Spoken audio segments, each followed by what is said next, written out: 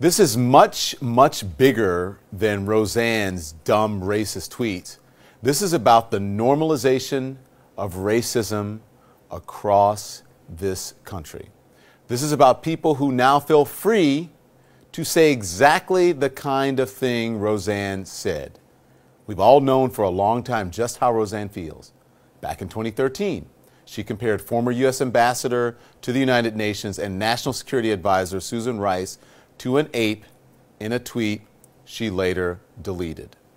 In 2009, for a photo shoot, she dressed up as Hitler and baked what she called little Jew cookies, claiming she was making fun of Hitler and not his victims.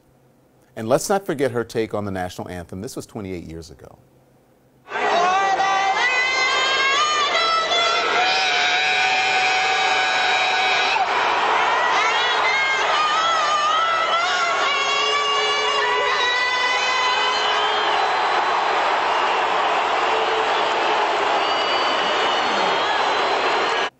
They have nerve to criticize NFL players for peacefully taking a knee, respectfully. We all knew what we were getting and what Roseanne was like. ABC knew what they were getting, and yet they gave her a reboot of her show, knowing full well who she is. And today, she showed us exactly who she is again. And now she's facing the consequences.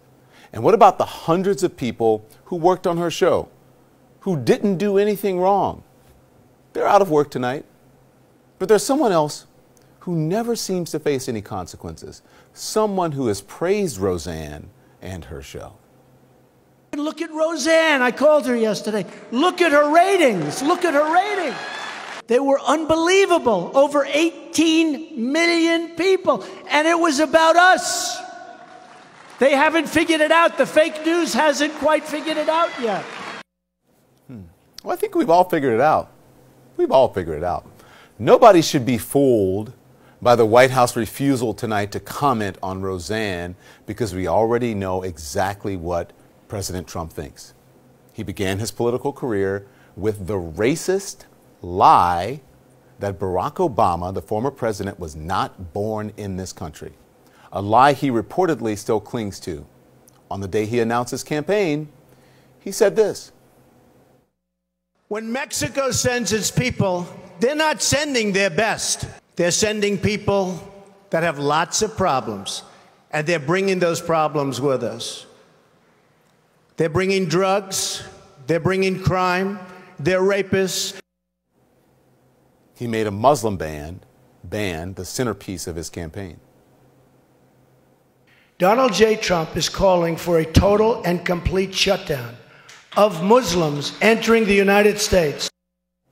He responded to deadly white supremacist violence in Charlottesville by claiming there were, his words, very fine people on both sides. But you also had people that were very fine people on both sides. You had people in that group, excuse me, I saw the same pictures as you did.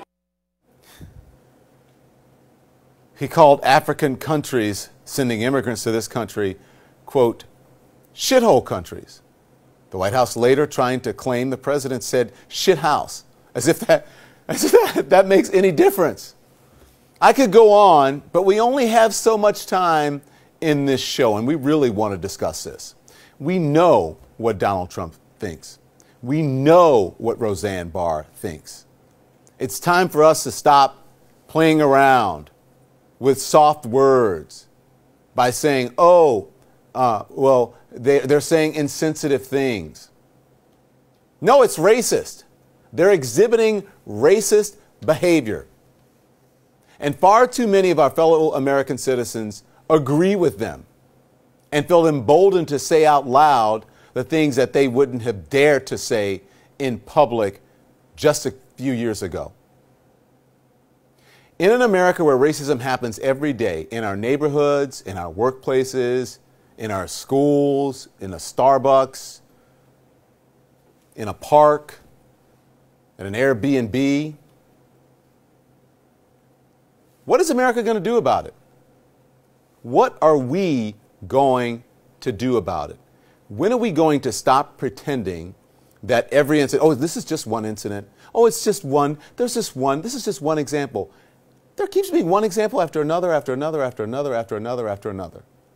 And we have to stop pretending that this president has nothing to do with it, that he's not emboldening racist and racism and giving them a platform and making it okay. We have to stop pretending that, or we're going to destroy the moral fabric of this country.